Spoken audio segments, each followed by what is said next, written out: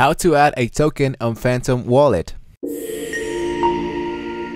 Hey guys, welcome into this new video. In today's tutorial I'm going to show you how we can import a new token into our token list of our Phantom Wallet. So the first thing you want to do is to go into your Phantom Wallet. Whether you are on your phone or you are on an extension and your browser, is the same thing.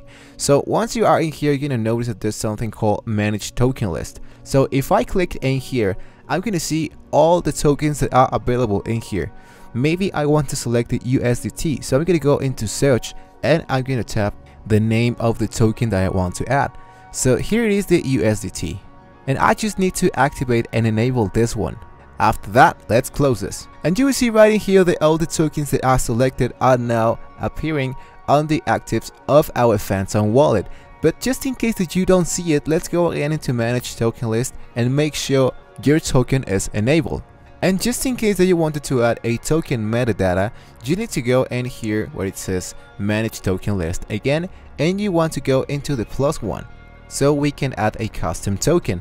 But notice that this will cost a few price of Solana tokens once you enter the information, whether this is a custom token that you've created or you found it on the CoinMarketCap.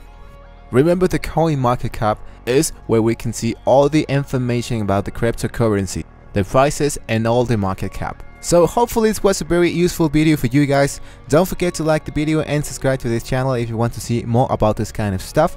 Thank you for watching this video, and I'll see you guys on the next one.